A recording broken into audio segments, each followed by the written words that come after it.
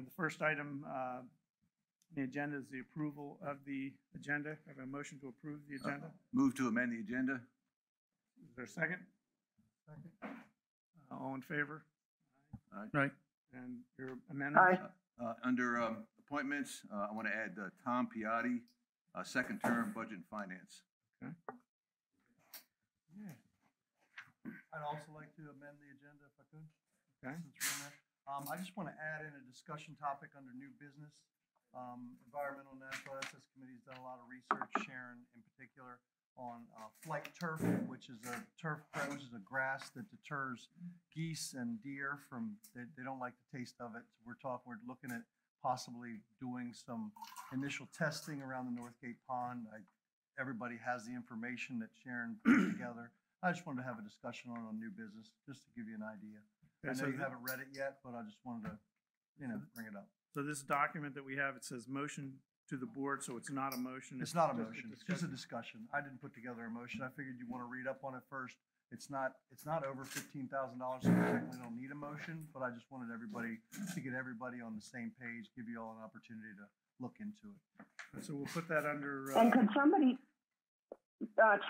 Larry, could somebody email me a copy of that so I am privy to this discussion topic document? Yeah, I have it on my phone. I'll send it to you right now. Thank you. So I didn't know you're going to be here.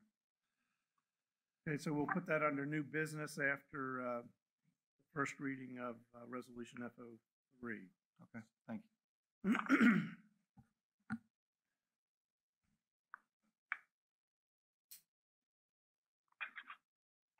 How do we want to title this, Tom? Discussion topic on what? Discussion topic on geese control. There's two ways to control them. So my way nobody likes my way. So. Are there any other changes to the agenda? No. I can have a motion to approve the amended agenda. So moved. Is there a second? Second. All in favor? Aye. Aye. Any opposed? Aye. Right. Okay, the next item is the approval. We've got 4 sets of minutes to approve. We have a motion to approve the minutes from the special meeting on July 18th, 2021. Is there a motion? So moved. Is there a second? Second. Any discussion? Any changes? Seeing none, all in favor, say aye. Aye. Aye. Any opposed? Aye. The second minutes are from the special meeting on July 27th, 2021. Is there a motion to approve the minutes? So moved. Is there a second? Second. Larry? Yes. Larry? Yes. Yeah, I have a question about those minutes. Was Frank Daly not present at that meeting? He's not listed as present. I thought he was there. I think Frank's been to all the meetings.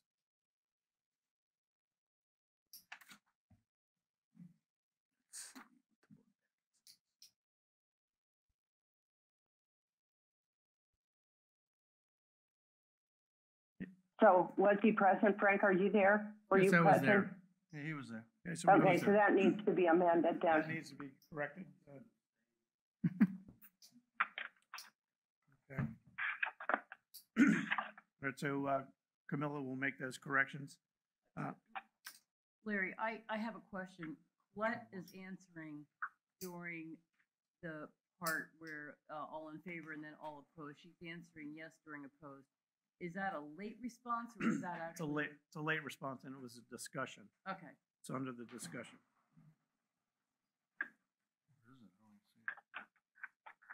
Any other changes to the minutes of July 27th? Seeing none, all in favor of the approving the minutes, say aye. Aye. Any opposed? Aye. Good. The next is the minutes from July 30th, 2021, the closed session meeting. Is there a motion to approve? So moved. And it's a second. Second. Second. Any, we can't have any discussion on this. Question though, Yeah. there is an, I wanted to point out an error. Maybe we can take it offline. Okay. Do you want to hold off on Yeah. voting on these? I say my recommendation would be to table this until we can get the error corrected. Okay. We'll table the minutes from the closed session. Michelle, you have that? Okay. I think we needed a motion to table it too. So moved. There's a second? Second. All in favor? Say aye. Aye. Aye. The Aye. approval of the minutes from July 30, 2021 are tabled. And I need a motion to approve the minutes from the special meeting of August 9th, 2021. So moved. Is there a second? Second. Any discussion? Any changes? Seeing none, all in favor of approving the minutes from August 19th, 2021, say aye. Aye. Aye. Any opposed? Aye. Aye. Any opposed? Okay, the motion, the minutes are approved. Okay, I don't have any special, any president's remarks tonight. The one item that we're going to, Frank Daly is going to lead a discussion on the effluent discharge to the golf course and the county's request that the board indicate whether or not we support it or not. It's really not an issue to be voted on at this point, but we'll do a consensus so that the board has, so that the county has an idea whether or not the board of directors is in favor of moving forward at this point. There are no contracts. There's no proposals at this point, except for the county to move forward with their plans and to move forward with putting it on their schedule to try to get the bond issue going in October. Okay, so we have, Camilla, we have announcements of an email vote. I regret, we had one email vote during this term, Yes. and there was a favorable vote by all who were involved in that. Yeah, but you got to read it. Okay, vote, it was, we moved to approve the proposed declaration and restrictions submitted to the board regarding Triple Crown properties. The DRs were the subject of a special board meeting where comments and corrections were addressed. The requested changes have been made and approved by council representing OPA. Triple Crown Properties is developing land adjacent to Ocean Pines, and based on a prior agreement, the development will be turned over to Ocean Pines once the properties have been sold. In order to start sales, the declarations and restrictions must be approved by the board. And the email vote was to go ahead and approve the changes that had been made after our special meeting. Yes. Yes. All right, the general manager's report.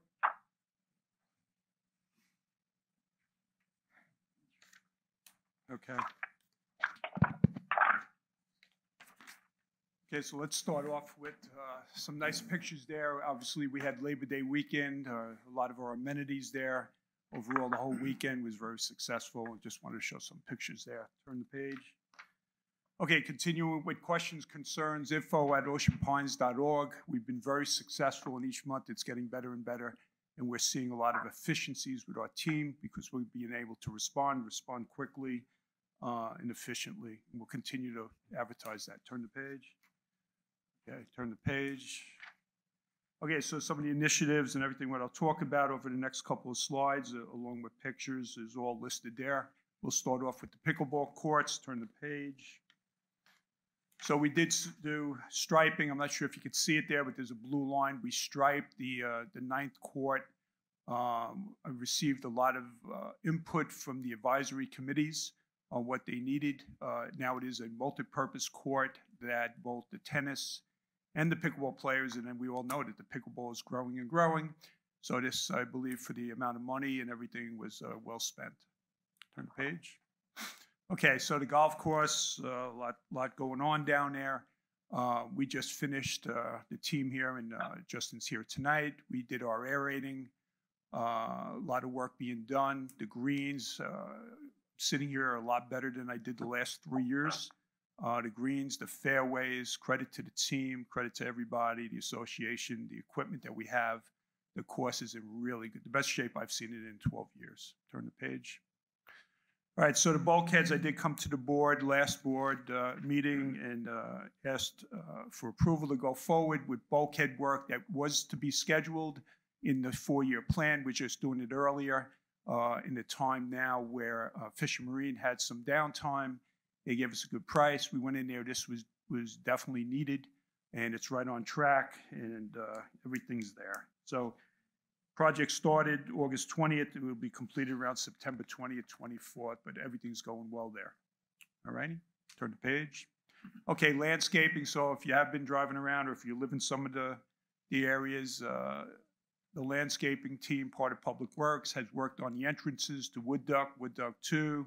They did some work in the North Gate, White Horse campus, and we're looking at putting in a new sign. I believe that's what you see there on the right, coming into White Horse Park in the admin building. So we are doing it. We're going to continue. We have some, it's listed there, Saltgrass, Teal Bay, Bay Colony. They'll be doing work there as well as around the 2 ponds. Turn the page. Okay, fire hydrants in partnership with the fire department. If you look at the left picture obviously tells the whole story. Our fire hydrants, I guess there was overgrown, whatever, plants, whatever, vines. You can see what they look like on the second page once they took it all down, and now they're painting them. And again, working in partnership with the fire department. All good stuff, right? So a lot of stuff going on. Just some highlights of some of the stuff there. Okay, turn the page. All right, DMA. So we've been working on the DMA, what I call DMA light study, right? We had the original DMA study, 4 years ago. We said we would do this. We're a little off track with the COVID and lining up with the DMA team. However, I can tell you now, progress to date, DMA and the Ocean Pines Management has reviewed the detail and the changes were sent back to DMA, right? They own the system that handles all the input. I went through it, made some changes. We have it all spread out. There'll be percentages. Everything's laid out last time, and if anything, even though this was called a light study, I think we saw a lot more improvements to the process than even last time, but last time was the first time. So what's next steps? Final draft of reserve study to be returned week of September 13th by DMA to OP Management. Copies will be made and distributed next week to Budget and Finance Committee. Presentation to the Budget and Finance Committee tentatively scheduled for the first week of October. Presentation to board scheduled for the October meeting. So, and even before that, after BNF, we will have Doug. I'm trying to make sure that we maximize or efficiently keep this thing within budget. We will have him come in after we meet with BNF and field all their questions. We'll have Doug come in. I will do some type of town hall or like we did last time, open to the whole community. There's a lot of good information in there, and I would certainly attend it even if I wasn't working for Ocean Pines. Okay, next on the topic that I had in the front, but no pictures, no slides. John.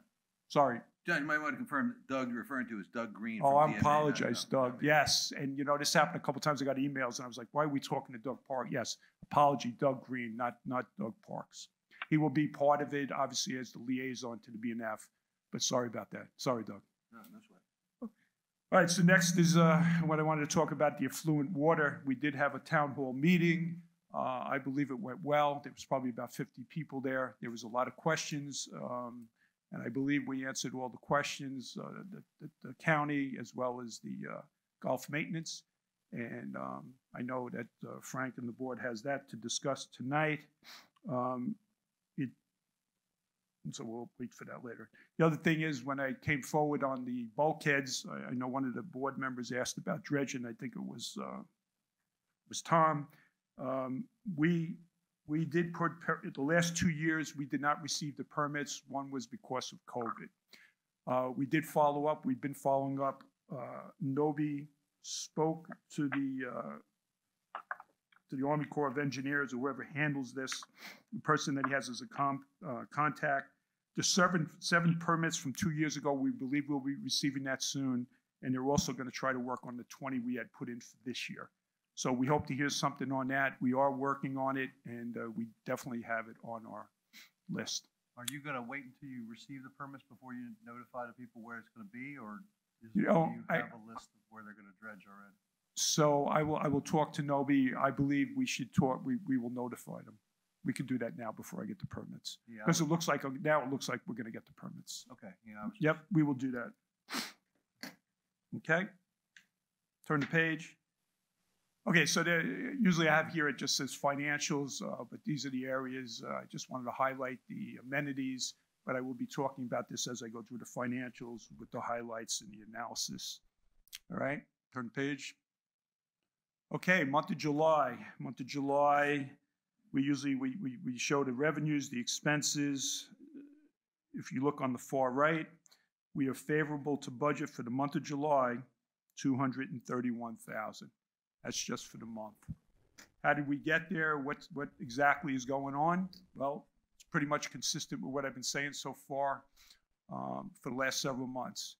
We have organic growth in revenue at the amenities, golf, aquatics, racket sports, food and beverage along the lines of banquets. Organic growth in revenue.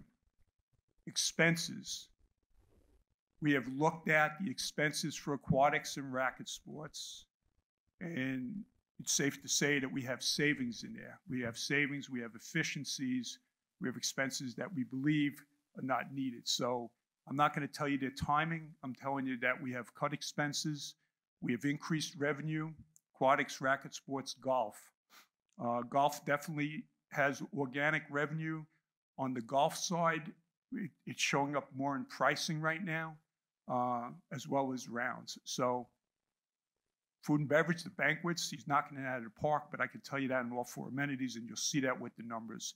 Everything else, all the other departments and everything, we have favorability. Some of it is timing. I know the marina's been a little soft because they've had a lot of small boat advisories, and they're kind of not as high favorability to budget, but we did increase their budget a lot from last year. All right, so 231 favorable for the month. Next is year to date. Year to date, 970,000, favorable to budget. It's pretty much the same thing I just told you for the month. Organic growth in revenue, expense cutting, pretty much cut across the board, some more, especially in aquatics and racket sports. And I'm not talking about payroll costs.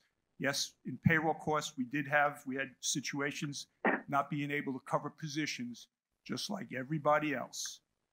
So the payroll costs are down, but I'm talking about non-payroll costs. We cut expenses there. Revenue growth, we did invest in, and the association invested in. We've improved the facilities at racket sports, fences, courts, other things that weren't fixed for years. Aquatics, she's been very successful. The whole team did a great job this summer, considering what was going on. And like I said, organic growth there. Down in swim lessons, but everything else looking real good. Banquets just keeps coming in. The banquets is all organic growth there. Hopefully that continues. The bar and grill at the clubhouse is doing very well. If anybody was there Sunday, the place was packed. Food's good, they have really good specials, and it's showing. I do have some timing. On the year-to-date, Rec and Parks was unfavorable. It is timing. Just a matter of when the revenue was booked and not booked, and some payroll, but basically she'll be on budget. So bottom line, I know several representatives of the board during the budget process, as well as over the last several months, have asked me what is our plan for aquatics. We had a plan for aquatics, we had a plan for racket sports, we implemented. There's your numbers. Some hard calls were made, I made them. I eliminated a position that we took out of the budget from the beginning. That one esoteric position, open position, saved us $120,000. So that's not even reflected here. But everything else, the organic growth for revenue and the expense cutting. Big questions on that. And just to put this in perspective, and it is early, but as far as forecasting, the golf favorability, for golf, it's very hard to forecast because a big number is in April. and that's dependent upon the weather and the situation with COVID. We did not build in a COVID adjustment for golf, so we'll see where that is. But right now they're favorable, I think like $200,000. The aquatics, the racket sports, they are forecasting more, favorability to budget. And the same thing with food and beverage. Okay, so across the board, everybody's doing great, operating on all cylinders. John, Yes. I've been asked this question a couple of times, and I just would like to have some clarification. Down at the beach club, with the room that is above the kitchen, are we still using that at all for banquets or wedding receptions or anything like that? Wedding on Friday. Yeah. So. Did we? Okay. Yeah. On So. this Friday. They're actually right. I think it's the last event down there. So that was, I think, 2 years ago. Helped me out 2.5 years ago. 3. Ralph, Matt came to us. We did refurbish upstairs. They have had events there, yes, but there is one. I think this weekend is Thank the you. last one. Yeah, Yeah. Friday there's a 80-person wedding. Yeah. there, so Yeah. it's their last one. So just like we're seeing down at the grill and definitely at the yacht club, they'll grow it. They'll grow it. Good. Yeah. Yep. Good news. Yeah. Okay, where am I?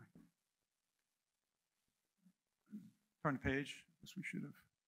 Okay, so this is pretty much, and I pretty much told you about it, but the detail for the month of July, favorable. This is the detail.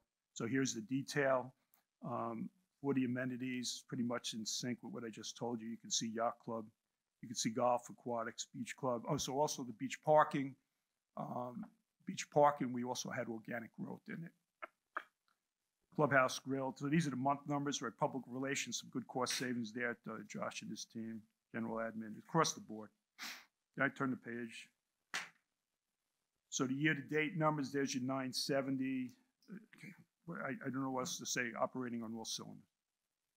Any questions on it? I don't. Don, you have a flash for August? Yes, I do. So when you say flash, literally flash, hot off the press, just received it. Turn the page. So as you know, we close on the 13th workday. Today is not the 13th workday. We are working on developing flash because I do believe it's important. Anywhere I've ever been, we have it. So we're trying to put in a process for that. But here we go. So let's just jump down to the bottom number like I do, the 150. So 159,000 favorable to budget. Right? So if I take that number to the July number, that brings me to about 1.13. 1,128,000 favorable to budget at this time. And again, we all know that, all our revenue and everything is the first 4 or 5 months. So we do have a lot of expenses the rest of the year. However, this is favorable to budget and a lot better than other prior years. There is no PPP money in this. Is there a reason Parks and Rec isn't on there anywhere? So what happened, Tom, is it's probably netted in the bottom other because it was small.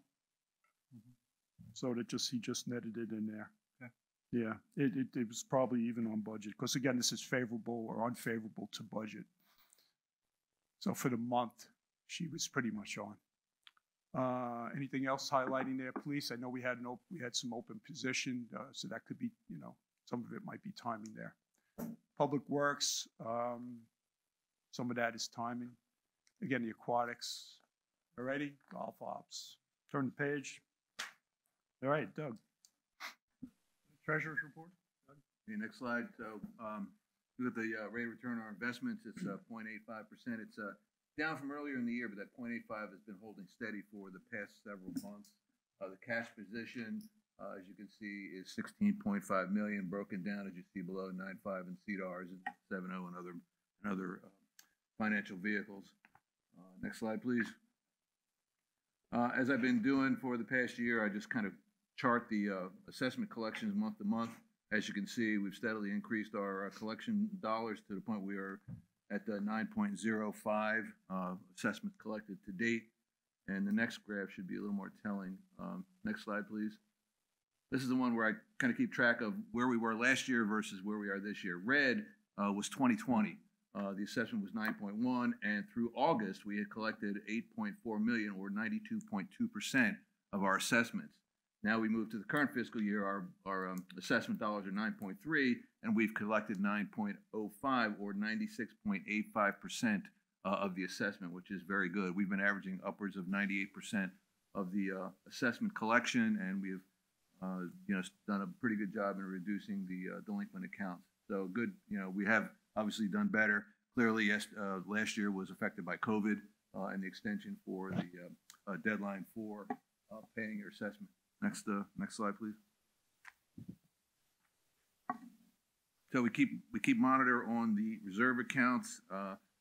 The bottom line is, as of the end of July, we were at 8.0 million. We were at 8.7 a couple of months ago, but you'll notice that we've had a couple of transfers of the 400,000 under bulkheads, 200,000 under roads, and another 100,000 under drainage, which accounts for that decrease in our targeted number for the end of the year. We're again, as we look, we'll start to make sure that from the 430 balance on April this year was 5.7 million, and we're targeting to hopefully get better than that, because if it goes back to, and it ties back into the reserve study that John had mentioned, because a couple of years ago we had passed a motion to make sure that after the expenditures for the police station, the clubhouse, and the other large projects we had, we wanted to make sure we got back up to, I think it was 24 to 26% of the reserve study. So we're heading in that direction, but we will keep monitoring it month to month. Next item. Next slide, please. Okay, and then here's a breakdown of those reserve expenditures. You look at the last three items at the bottom there: yacht club kitchen equipment, the racket equipment, and other accounts for the expenses from the previous month.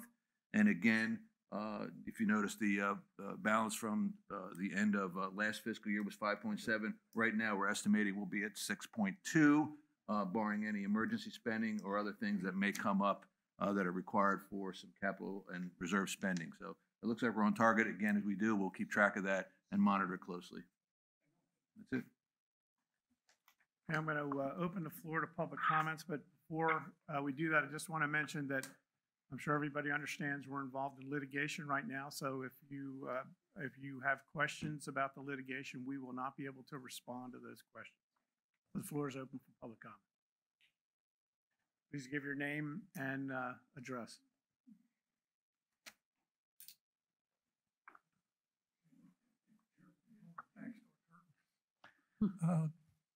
Tempest Foods.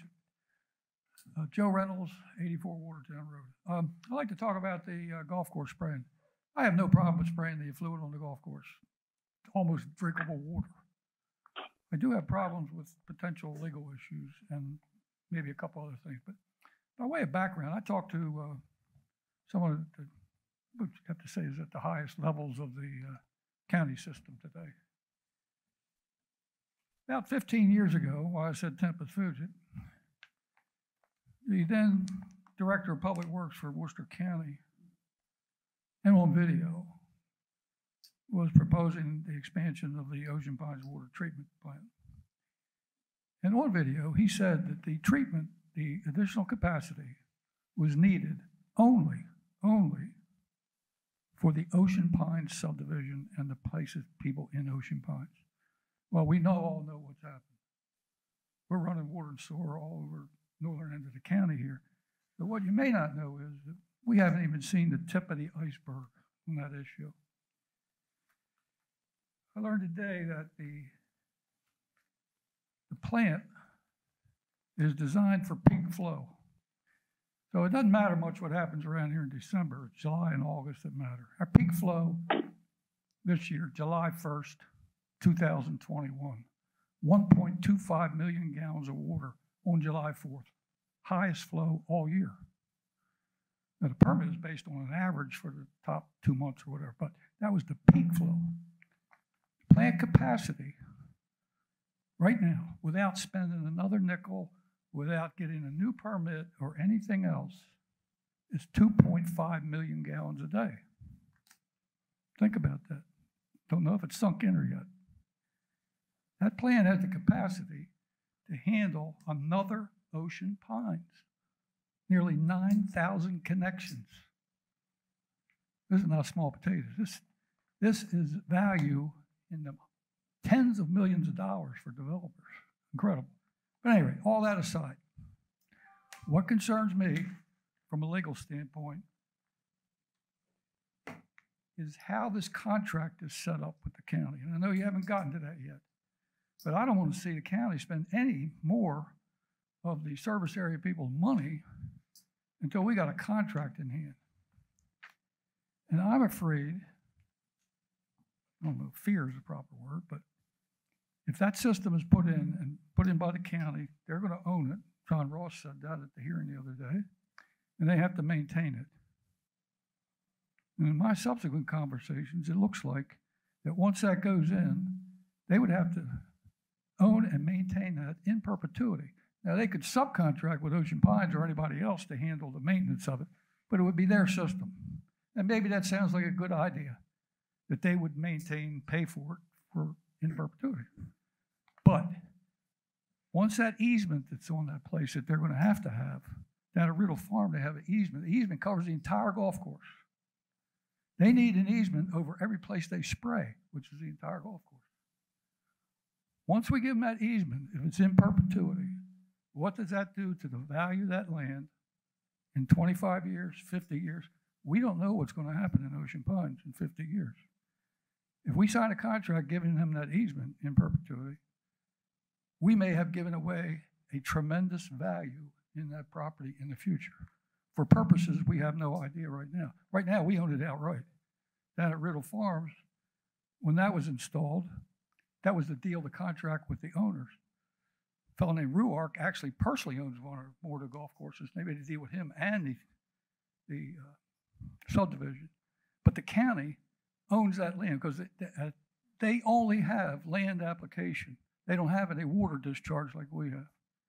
And one final thing that was mentioned to me, there's a distinct possibility that we start spraying this course and we spray 200,000 gallons a day on it, that the state of Maryland conceivably, don't know, but another possibility, would ask or require that we reduce the flow into the St. Martin's River, which in reality would be a disaster if you stop and think about it. So anyway, a lot of unknowns there. I just ask you to be careful in your deliberations or whatever you do, because the last time we got into big contract negotiations, put it mildly, we got screwed on the YMCA land because we didn't do our homework. I just urge you guys to do your homework. Thank you. Other public comments?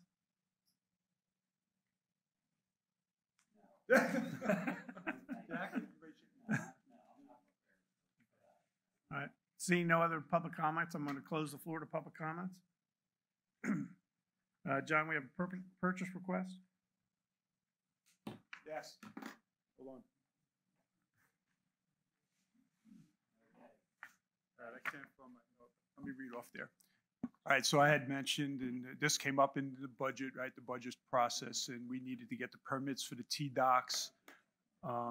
So I am coming forward. We did receive the permits. So I'm requesting authorization to go forward with staff recommendation of $63,623.26 for Ravens Marine. Ravens Marine will build the T-docks for us down in Florida. And then we have Fisher Marine, I believe that's on the bottom, T-docks installation. I'm also requesting authorization to go forward with staff recommendation of $12,000 for Fisher Marine to install the T-docks. Now, we were able to go directly to the supplier. Fisher Marine stayed out of it, so we did save money there. You have all the specs and all the detail for the T-docks, so I'm coming forward for approval on that. Okay, so we have, these are two requests. We've got Correct. two requests The here. T-docks to be And built. then the since- labor. Right, since we're going directly to them, we had to break it out separate. All right, is there a motion to approve the expense for the T-dock purchase for $63,623.26? So moved. Is there a second? Second. And discussions? I have a quick question. And it's just out of ignorance, so nothing else. Now, I noticed that of the two proposals, this one that we're accepting are all aluminum docks. Yes. What we have throughout Ocean Pines and everywhere I've seen with floating, most of the ones that I've seen are pine, obviously, 2x6 pine docks. which have a much heavier weight and stability when you're walking on them and moving or tying boats to them. Right. Did you do any research to see the difference in I know besides the price, I mean, frankly, the price is substantial compared to the Right, other ones. for the but other one. We got a is- good price with this one. Yeah, I mean, no, is there any research done on the stability of the aluminum docks being lighter? I know the durability of them is obviously they'll last longer, don't have to be painted. Exactly. But I'm just for safety aspects, I'm just out of ignorance. I don't know what the difference in I mean, this was recommended by Fisher. Fisher's done all our work. Same thing with the team, with the research into it. This is what they're recommending. I believe this is the way to go. I mean, I understand what you're saying. None of that ever came up that Okay. would be anything. Okay. And I'll follow up and I'll ask, but Yeah. none of this. If anything, they said this is better. than what I we mean, have. I'm sure for durability and last longer, Right. I'm assuming it is. I'm just thinking about weight. I mean, obviously when you put all those I mean, I'll ask. wood on there, it actually settles in the water a little bit, gets a little bit more stable when you're walking on it. But and be prepared that if it's really, really nice, we're gonna have to look at replacing all the docks with aluminum docks. So You never know. be careful. Tom, I'll definitely find out and I'll forward Appreciate it. something to you and the rest of the board, but this Thanks. is, yeah, if anything, I think it's better. Any further discussion on this motion? All right, seeing none, all in favor of the motion, say aye. Aye. Aye. Any opposed? Okay, the second request is a motion to spend $12,000 with Fisher Marine to install the T-docks when we receive them. Is there a motion to approve the expenditure? So moved. Is there a second? Second. Is there any discussion on this motion? All right, seeing none, all in favor, say aye. Aye. Any opposed? Aye. The motion, both are approved. John, CPI violations? Yes. Something just came across my desk. So, let's see.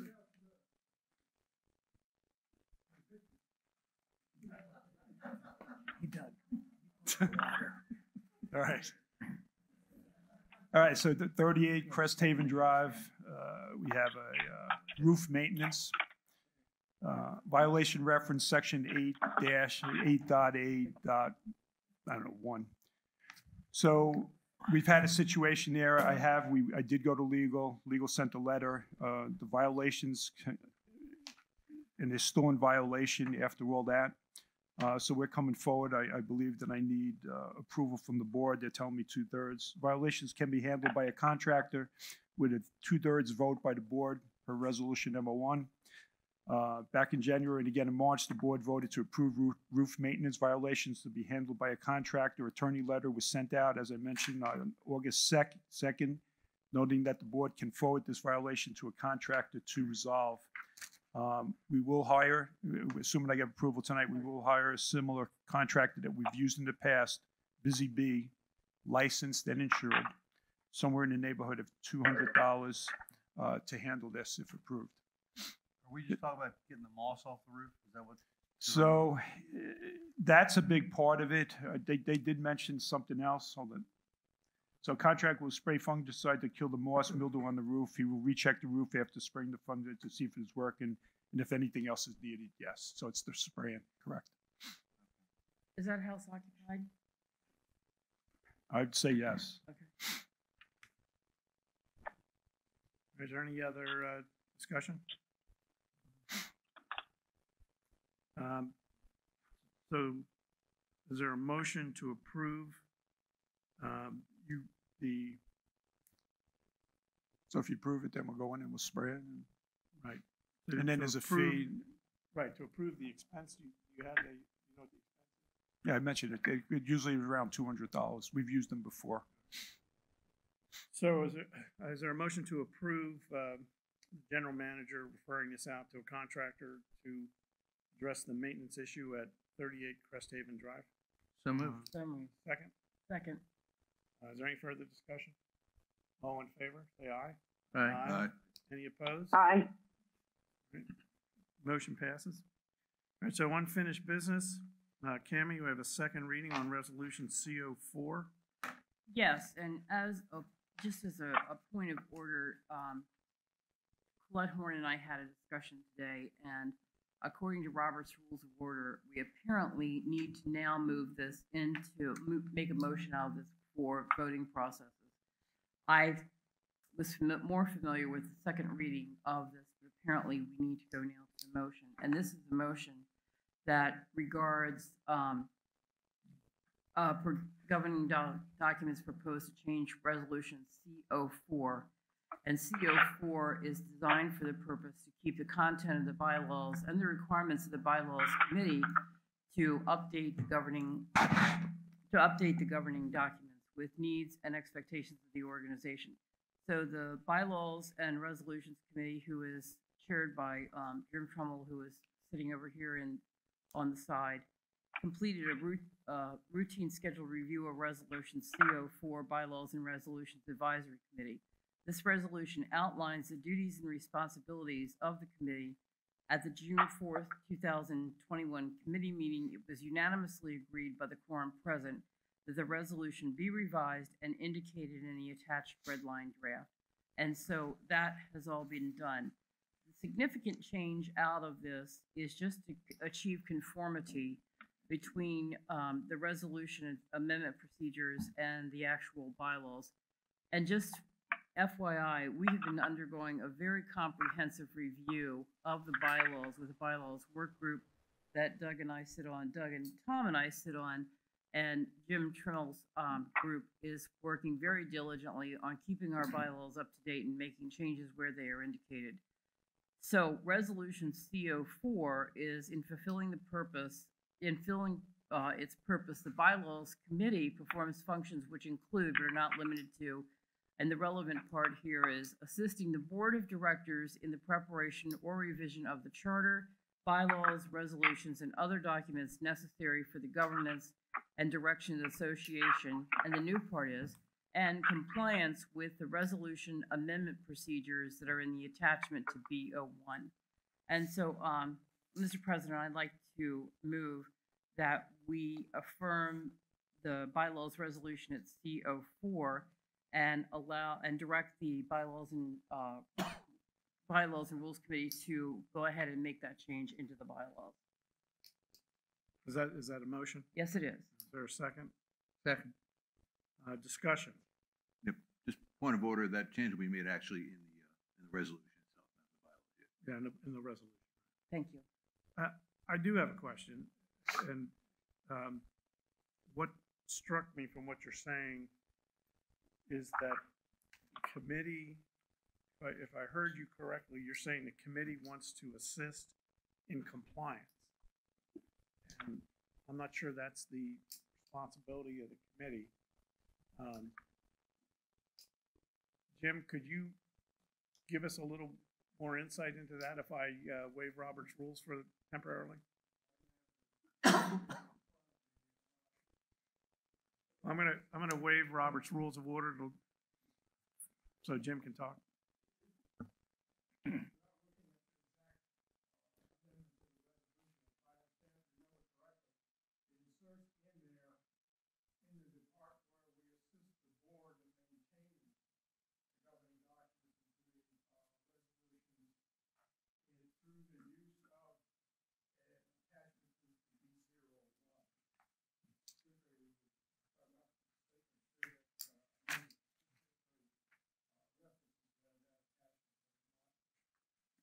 Yes, and that's exactly what it says, Jim. Assisting the board of directors in the preparation or revision of the charter, bylaws, resolutions, or other documents necessary for the governance and direction of the association, and compliance with the resolution amendment procedures that are an attachment to B01. So your state.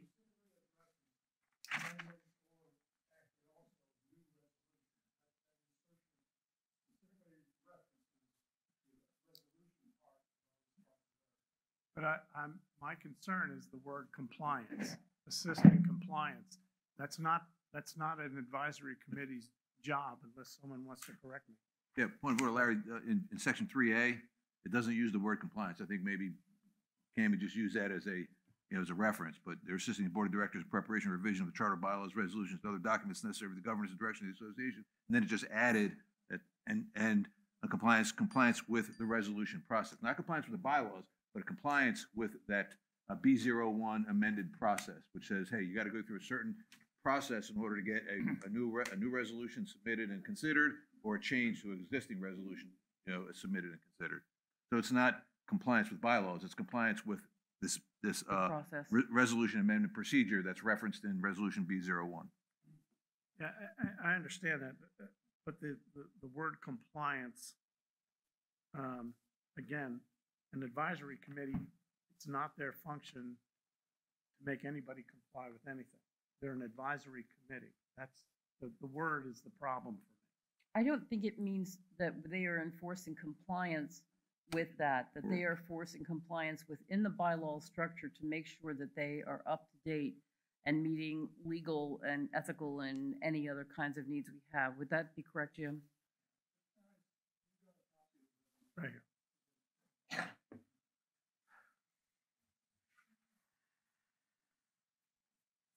Let's use the mic too, Jim.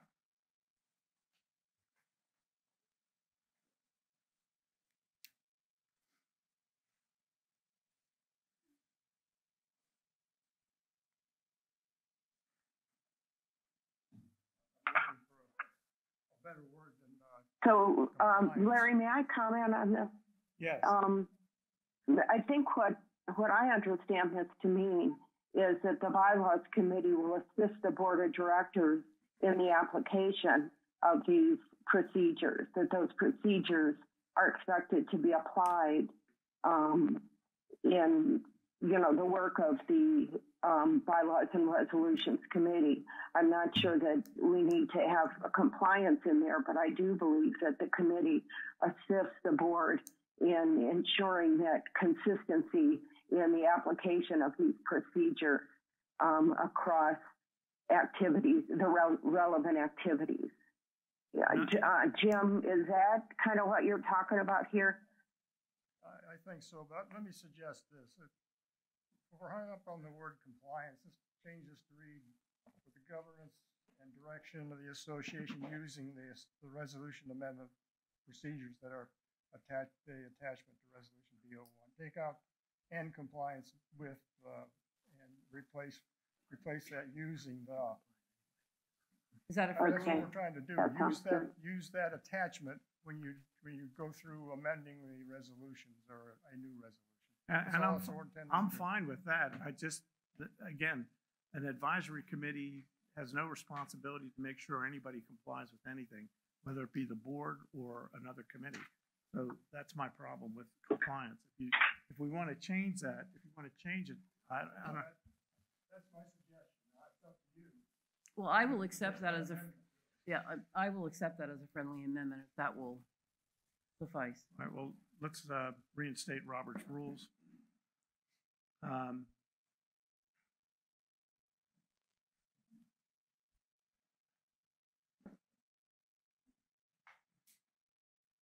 Doug, you want to take a shot at this? Yeah, just not trying to be argumentative. I mean, whatever you put in there, you're complying with a requirement, okay? And you're complying with a requirement for a process, not complying with a requirement with the fear of retribution for breaking a law, okay? So the idea here is, if it makes you feel more comfortable, in adherence with, in conjunction with, make a reference to that B01 procedure, okay? Because absent of that, we will have unabated control of anybody. You could send an email in and say, hey, I'm going to change a bylaw or a resolution, okay? All we're doing is trying to make it consistent so that any time a resolution is brought up as a new resolution or a resolution is brought up for a change, it follows the same process, okay? So we're splitting hairs here, but if you really don't like the word compliance, I don't have a problem with it, but in adherence with. Change it to that. Okay? That's fine with me. So would you accept that as a friendly amendment? I certainly will. All right.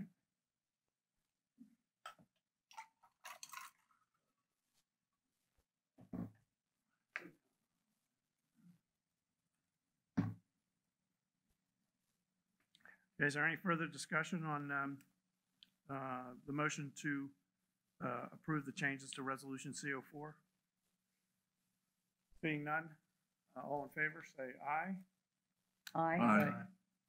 All opposed? Any Aye. opposed? None opposed. Larry, just confirmation, it says in adherence with. In adherence with, Okay. right, that's, and I'm gonna give this to Cammie so she can make I will, thank you. change.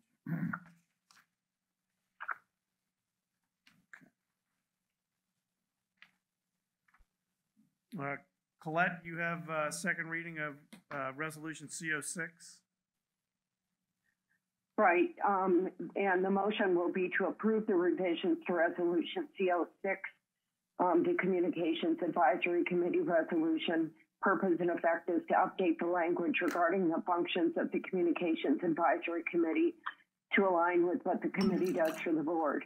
The background is that in accordance with the requirement to review committee resolutions on a regular basis, the attached document reflects recommended updates to the resolution submitted by the Communications Advisory Committee. The first reading of this document occurred during the meeting on July 21st, 2021. Approval is sought today of the revisions as set forth in the attached document. So the attached document incorporates all the revisions that were presented to you all in the meeting of July 21st. And with the approval, pending the approval today, this will become effective today and adopted today.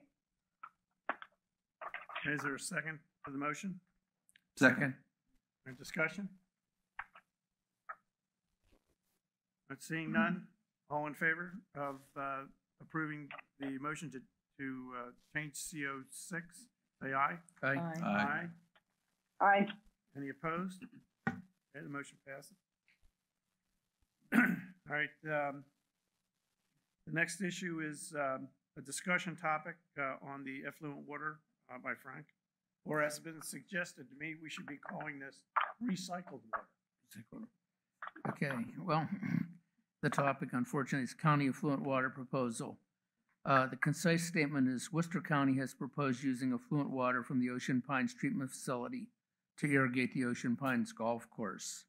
And the background is Worcester County has been working with the GM and his staff on a proposal to use affluent water for irrigating the Ocean Pines golf course. The purpose of this discussion is to discuss the benefits and drawbacks of this proposal in preparation for a board vote on this matter. Let me continue, okay, Larry? Yep. First, the county did an excellent job at the town hall of presenting the proposal and answering questions. And they also have asked us at this point in time only to issue as a board a letter of support for the proposal so it can move forward within the county mechanism. What I would like to propose is the minutes and the subsequent questions and answers that were sent to the GM and answered be included in the minutes of this board meeting because a lot of those questions came from the public. In addition to that, there were several other questions that came to me that I forwarded to John and asked him to be able to respond to as part of the discussion. And I guess I'll start with the first question, and it continually comes up, is what is the current condition and state of the golf course irrigation system? And the reason I bring, well, the specifics that were also asked as a subset of this is what are the current annual maintenance costs of the system? Based on the reserve study, when is the current system scheduled to be replaced? What is the current estimated replacement cost of the system based on the reserve study? And the fourth question is, does the current operating condition of the system track with the DMA study? And to kind of explain that, there's some discussion within the community that the current system is leaking and near failure and needs imminent need of replacement. So that's the first things that I would, if you could address, John. Sure, Frank. And I just want to say thanks to Justin. He showed up tonight. He's always there to support. So, okay, so to answer your questions, Frank, and hopefully, what is the condition of the irrigation system? Well, obviously it functions. It definitely functions. It waters every day. As far as the pipes, and I'll ask Justin to jump in and he can correct me or add to it in any way. From what I've seen over the several years, and especially the 3-4 years I've been there working, going down there, talking to Andre and now with Justin, the pipes underground that feed the whole system are 50 years old. They're 50 years old, and that tells you something. The pumping station, all the equipment there, it works. It does need a lot of maintenance. We have done repairs there, but it's ready. It's ready to be replaced. And just to jump ahead, if we took the effluent water, just the pressure and everything, we believe that the pipes we have, everything now, would not be capable of handling the pressure. No, we'd be running at reduced rates as we are now. So we're looking to upgrade the whole system to have the capacity to water the entire property. So is it my understanding from what I heard from the town hall meeting is that they're going to put in all new pipes, right? They're not going to use what we have.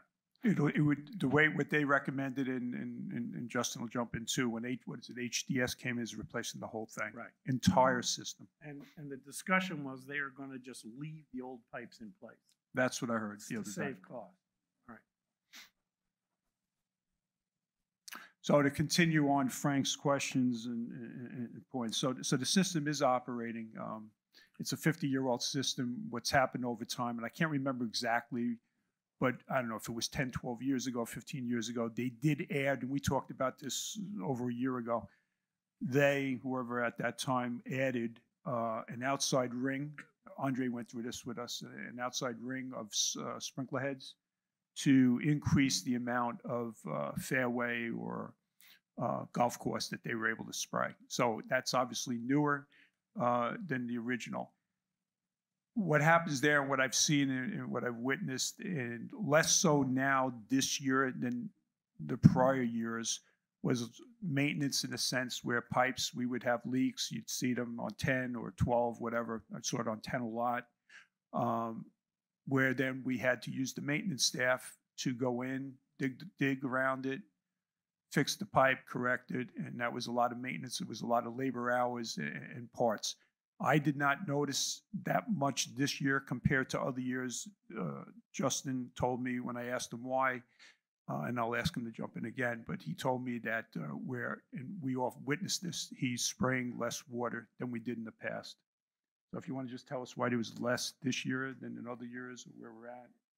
Yeah, and so we've been making a lot of adjustments to kind of the way we water the golf course. We're trying to use less water as much as possible because we are dealing with a lot of very old parts of the current system. So we're trying not to force an issue to make it fail. We want to be successful. So we're just trying to be very cautious how we run a very old system, essentially, is what we're doing.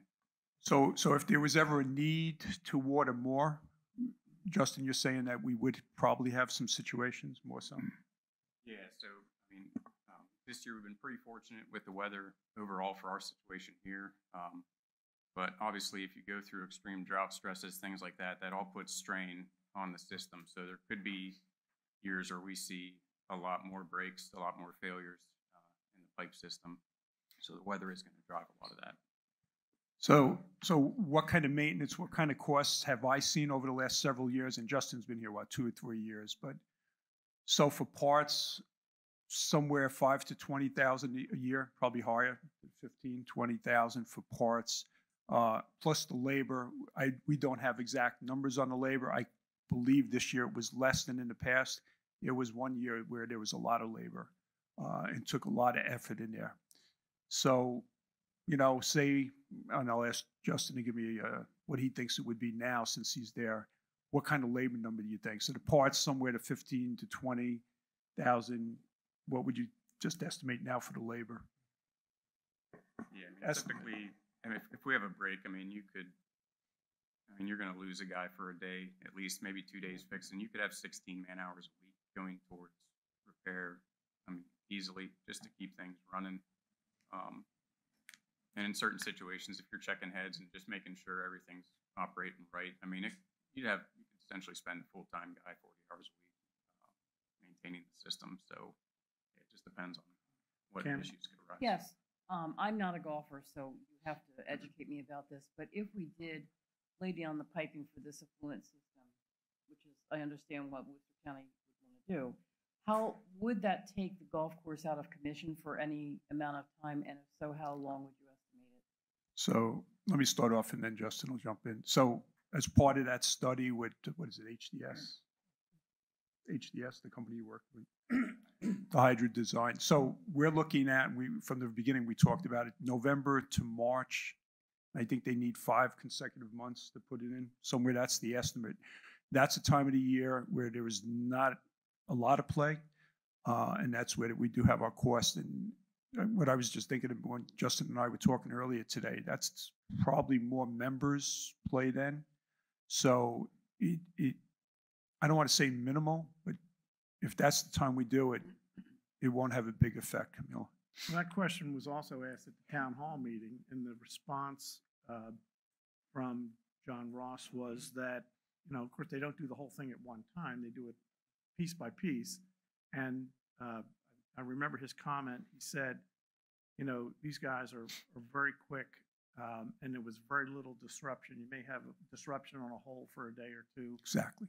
But he made a point of emphasizing that he would go out and look, and the next thing you know, the stuff is done. Right. So it's not good. The whole course would never be shut down. Right. Maybe a little rooting of some of the holes. Right, and Larry's right, and Justin's saying it too. You know, we're talking about 1 or 2 holes for, you know, a day, X amount of days. It doesn't concern me if it's done between November and March, to be honest with you. It really isn't. And one of the benefits of doing it like that was the next answer I'm going to give Frank and the board is when they're in there and they're in there in one shot, I mean, it's going to be the more efficient and effective way to do it. And that's, I'm just leading into the next couple of questions that Frank had. Yeah, actually, I want to skip to the third question because then it ties back to the second question, which ties back to the whole issue of another overriding issue we have with all the amenities. My understanding is, and I want to make sure that it's clear to the people in the community, is Affluent is currently sprayed on several courses that arguably compete with the Ocean Pines course. Yes. I mean, I think it's the people up here that golf would say that. And my understanding is Glen Riddle and Lighthouse Sound both have county affluent systems installed, and they're privately owned.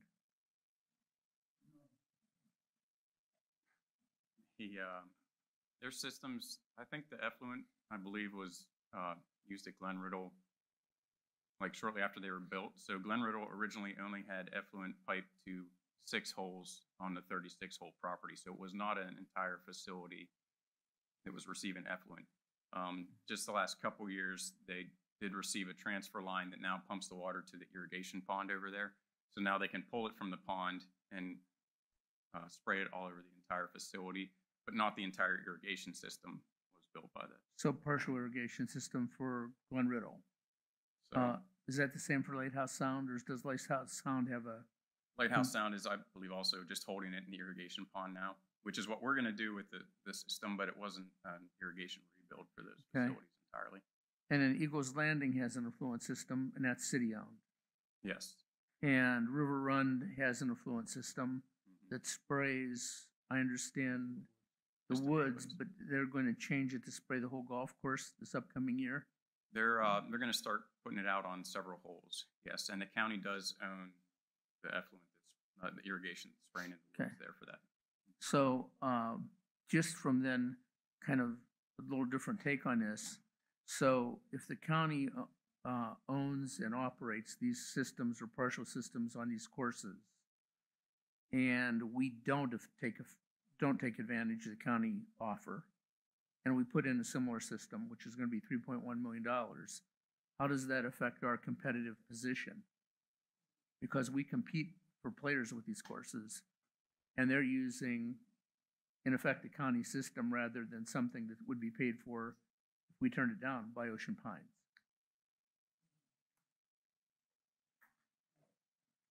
So, Frank, the question in general is a question that should be asked. It's a little different here, obviously. You know, this would be a capital. It's capital in nature. It would be replacement. Obviously, it would have an effect on it. Whereas if it would cost us, if we would do it, let's take the numbers that the county just gave us, right? We heard the number 3.2. Justin broke it down for me because I said, Justin, I thought it was 2.8. The 2.8 is what it would cost to do the golf course. The other $400,000 or $500,000 is more the piping that we wouldn't have if we did this alone ourselves, and stuff that the county needs to do to get it from the plant to us. Am I correct on that? So we're looking at a system that's $2.8 million or somewhere in that neighborhood. Obviously, we would have to pay that. Would we be changing our prices or whatever? You know, we're going to be looking at the prices, but it would be a cost. And obviously, on the non-operating side, our depreciation and everything would go up higher. The system now would be pretty much depreciated in 2 years. Steve did some work for me last week because I was anticipating these questions. I think it's like around $35,000 the depreciation for the irrigation system over the, you know, each year for this year and next year, and then that's it. It's fully depreciated. Is there any further discussion on this topic? So there is a piece that Frank asked. He asked what's in the DMA study and what would it cost. So, and I'm going to ask Justin to jump in because he did do the work on it for me, and he'll talk to you about what's in the DMA study, what was in, and what, as part of the light study that we're doing now with Justin and we were doing going forward to bring up more to speed how much it costs to replace the irrigation. So let Justin talk to you about that so you can get an idea where we're at. I just mentioned that the system is going to be fully, you know, just about fully depreciated. So Justin's going to talk to you about what's in the DMA study and what he's doing to adjust it to get it more current.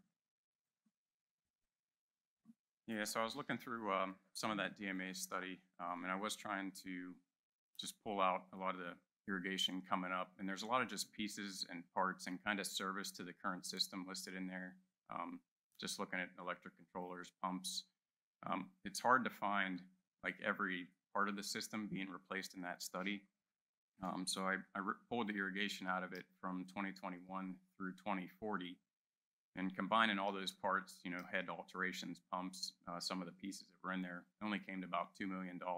So it's not effectively covering the full replacement of pipes and wire and everything that would go into getting a brand new system. It's more kind of replacing just parts and pieces as they seem to fail.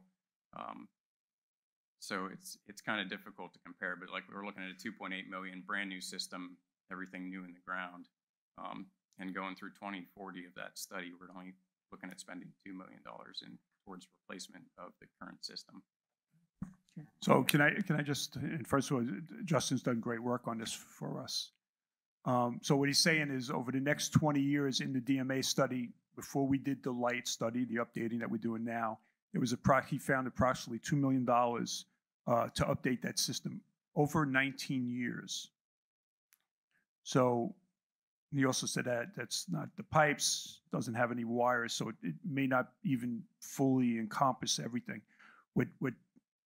And Justin did all this is for the light study, he's updating it, what he believes it would cost us, and especially, you know, even if we did it over 5 or 7 years, with the new current prices that he's seen with this outside company coming in.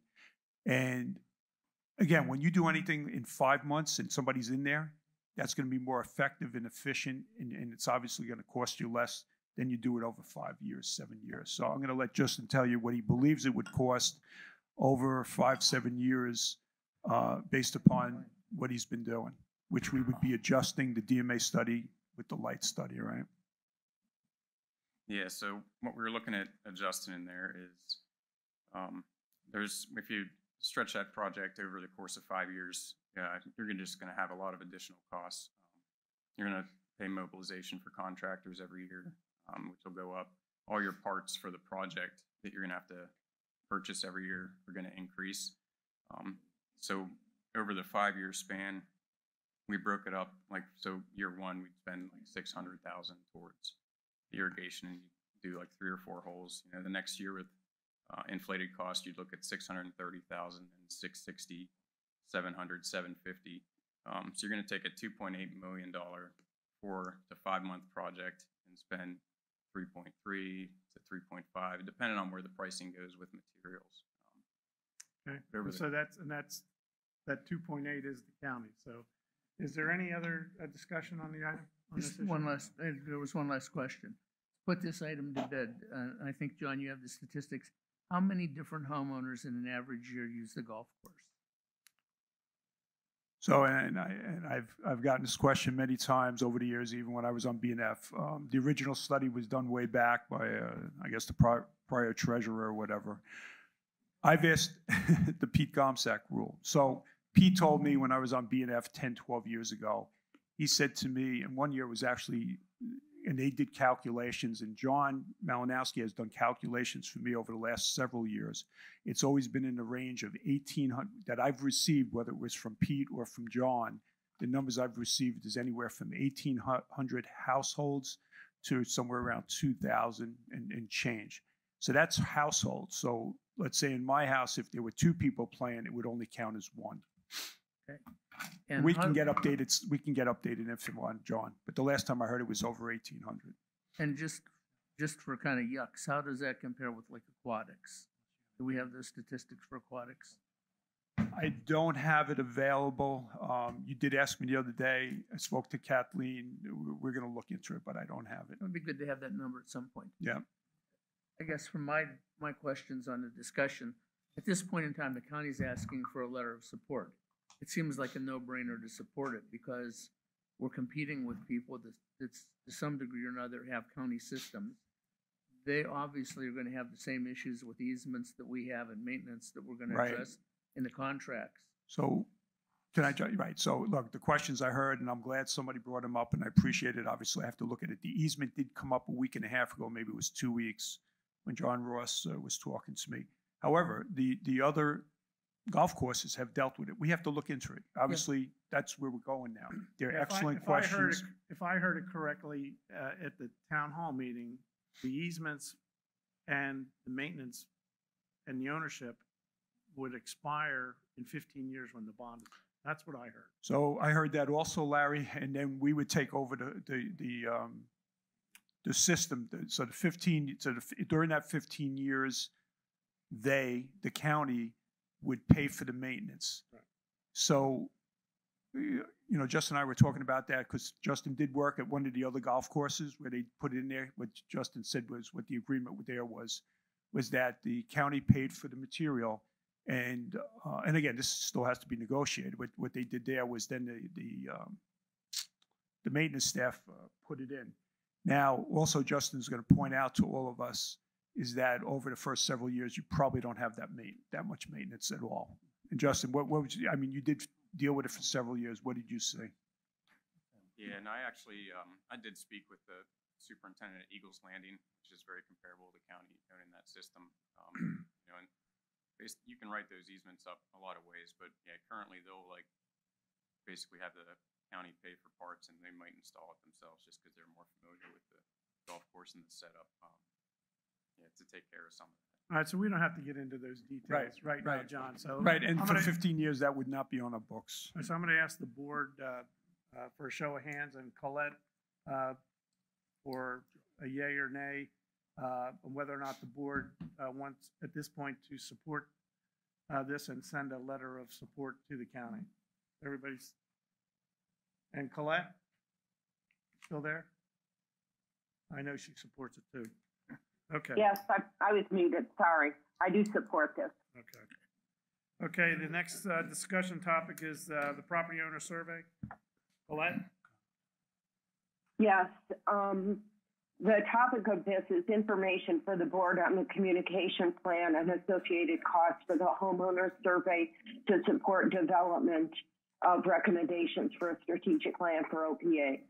Concise statement: the Strategic Planning Advisory Committee was charged by the board to gather information necessary for the committee to make recommendations regarding the development of a strategic plan for OPA. The committee has prepared a property owner survey for distribution in service of this effort. The chair of the committee, I believe, Bernie, you're present, and I'm going to ask Larry if he would suspend Robert's Rules of Order so that Bernie can present a brief synopsis of the distribution plan for the board and the projected costs associated with the effort, in the hopes that you will approve the plan and the cost. Background on that is that the board received for their review the proposed property owner survey prior to our meeting on July 21st, 2021. Based on the feedback from that meeting discussion and the board's review of the draft survey, the committee has finalized the survey for distribution to property owners. It has been field tested using all of the proposed communication methods, and final edits are complete. Today's discussion is for the board to receive information about the plan for communicating the survey to the property owners and the costs associated with that. And then I did attach for the board a document containing additional information about the survey process. In those documents, there's information about the relationship between sample size and margin of error. And I believe Bernie will be talking about sampling and the details of the distribution and the communication plan and the details of the cost. So Larry, would you would you suspend Robert's rules so Bernie has 4 slides to share with you? All right, with that, I'm going to go ahead and suspend Robert's rules. You're up. Hey, thank you for the time. My name is Bernie McGurry. I'm the co-chair of the Strategic Planning Committee. And did you say I had 34 slides, right? No, I have 4 slides. So again, this plan is been developed. It's been shared with the Communication Committee, so they took a look at it. We work closely with Josh on this. So again, I'm just going to highlight a few things. So next slide, please. So the goal for the number of completed surveys is 1,000. And the reason is, if you go any larger than that, the margin of error is small. But we want to get at least 1,000 residents, ideally 500 part-time to represent the part-time residents and 500 full-time. And we have plans to accomplish that. Also, the last survey was underrepresented by younger families, so we want to make sure we sample in places where younger families with children to get representation from them. The only other thing I'd say on this last slide for your information is the last survey, I don't know what the costs were, but it was all hard copy. It was mailed. It had to be at least $8,000 just in mailing costs. So keep $8,000 in mind. Next slide. Detailed plans. I think bottom line is the headline here is all this is being done at no cost. We're going to take advantage of the communication boards out there. We're going to hopefully work with the local papers. It really is just putting a link up on the website, a link on the week. There's really not a lot of cost to this. Some of Josh's time, which we're asking for approval of. He's been great to work with. And then the next one, the next slide, again, minimal costs. Bottom line, it's $650, we think, to print some things. First of all, we want to print, we'll call them business card reminders. And we talked to some people that work at some of these locations, and they didn't feel it would be appropriate to hand out the survey. They thought a small card with a QR code that you can actually go right to your phone, take the survey. And we have tested the survey, phone, iPad, and computer. It works everywhere. So it's a hybrid approach. Secondly, we are going to print some hard copies and make them available at the admin building, the CPI building, and the park where people, that want a hard copy can get it. And finally, we'll also allow a request for a survey by phone or email. So, just like they'd respond to the oceanpines.org, we will make those available. And that's where the bulk of the time comes in. We estimated that if we get 100 requests, that was 5 minutes per request, that was the bulk of the staff time. So all in all, $650. I don't think we're concerned about the cost as much, but we are confident that doing this hybrid approach of both online and having available for those people that want will be successful. And then to wrap up, last slide, please, Michelle, is, again, I tend to be optimistic. I think we'll get the 1,000 residents to respond. We've spent 1,260 so far on the premium SurveyMonkey software that can be used through next year, and hopefully we'll take a lot more surveys. And then we're requesting approval to move forward. Again, $650, 20 hours of staff time, but it's probably closer to 8 to 10, depending on how many requests we get. And then we're going to be ready to release this on the 27th. So we welcome any feedback or comments. I'm not sure about the Robert's Rules of Orders, but we feel pretty good about where we're at. Had a lot of good input from a lot of homeowners and a lot of good work by the committee, and we're ready to go. Thank you. Any questions for Bernie? Good job. Okay. I'm going to reinstate Robert's rules.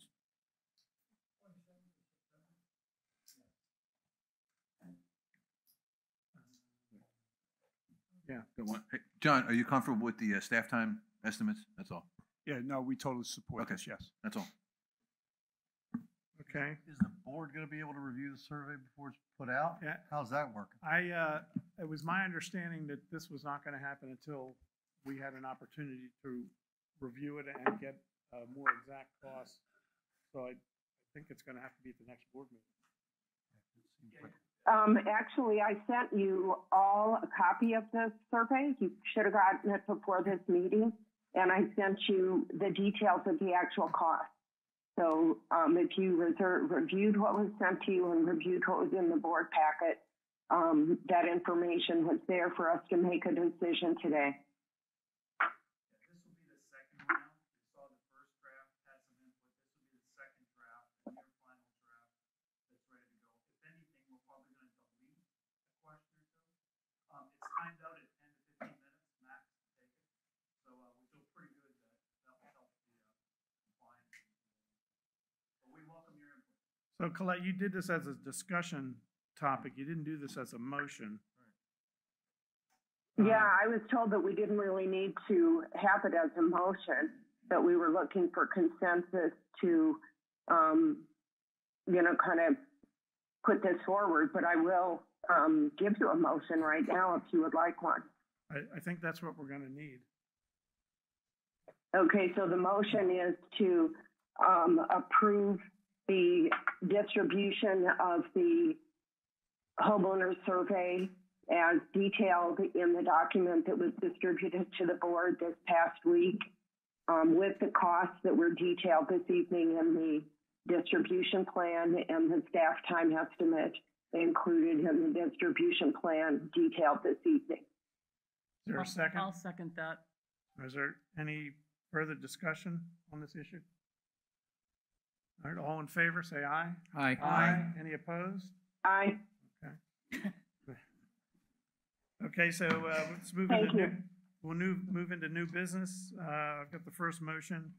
The motion is I move to vote to approve the proposed name submitted by Worcester County for 2 additional roads added to Phase 2 of Triple Crown Properties Development. Belmont Court and Seattle Slough Lanes are the requested road names. Purpose and effect: Triple Crown Properties has added 2 additional roads to Phase 2 of the development, and Worcester County has asked us for approval. The background: Triple Crown Properties is developing land adjacent to Ocean Pines, and based on prior agreements, the development will be turned over to Ocean Pines once the properties have been sold. Is there a second? Second. Any discussion? Yes, I have a point of discussion. In the letter to Ruth Ann Myers from Kelly Henry, the Technical Service Division Manager of the Review and Permitting Department of Worcester County, they pointed out that there may be some confusion with a similarly named street in Section 15B, which is Beaumont Court, could be confused with Belmont Court, and they suggested that we consider having it be Belmont Place or Belmont Track instead. And I think we ought to consider that amendment to this motion. As an amendment to this motion.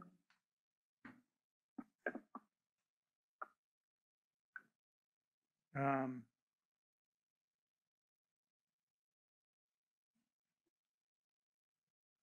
think my personal preference, Coletta, is I think I'd just prefer to stick with the names that Marvin Steen has submitted. I would concur. Yeah. Okay, that's fine with me. I just thought I'd point that out. Yeah. I hope the people on Belmont Court and Beaumont Court don't suffer for this decision. All right, any, all in favor? Aye? Aye. Any opposed? Aye. Okay, Doug, you got first readings of resolution CO3, FO2, and FO3. Yeah, we'll do them one at a time for minutes purposes. But resolution C03, I'm submitting it for a first reading. The purpose is obviously first reading is required for proposed changes to resolutions, and the background is the Budget and Finance Committee has recommended the submitted changes to resolution CO3, so I'd like to get it recorded as a first reading. All right, next item is resolution F02, same thing. I won't bore you with all details. First reading was required, recommended by the Budget and Finance Committee. I'd like to get it recorded as a first reading for F02. And at the risk of repeating myself, I'd like the same thing for F03. Please record it as a first reading for F03. Were there any questions on any of these resolutions from anybody? Yes, I had questions on resolution FO2 on page 1, section 4F, limits of authority. The word shall was deleted and should was put in its place. And I'm wondering why that change was made. It sounds like it changes the meaning from being a sentence that directs action versus recommends action. And it seems like directing is what we should be doing here. Doug, can you explain why that change was made? Recommend that we bring that issue before the Budget and Finance Committee. I will take that as a question and talk to the Budget and Finance Committee and get you an answer. Okay, and then I have the same comment about section 7A that talks about in the general manager's report to the board during regular boarding meetings, significant variances of 5% within any department should be reported is the change from shall be reported. And I believe the GM's contract requires that variance be explained. So I do believe that what we want there is shall versus should. Noted, and I'll get you an answer. So again, would you take that back to the committee and ask for reconsideration? Okay. Yes. Any further discussions on these first readings? All right, Tom, you have a discussion topic on this geese control? Yeah, I just wanted to bring this up in front of the board. The packet that you have in front of you, I'll give you opportunity to read it. We can discuss it again at the next board meeting. But the Environmental and Natural Assets Committee we've been looking into ways of controlling the geese. We had issues with it years ago, or especially around the Veterans Memorial. Sharon, who's on the Environmental and Natural Assets Committee, did all this research on this flight turf, which is a turf grass that was a grass that was developed for airports specifically to prevent geese flying into planes. They use it, and there's a lot of examples in it in this packet. It's not inexpensive. It's what, $2,600 an acre.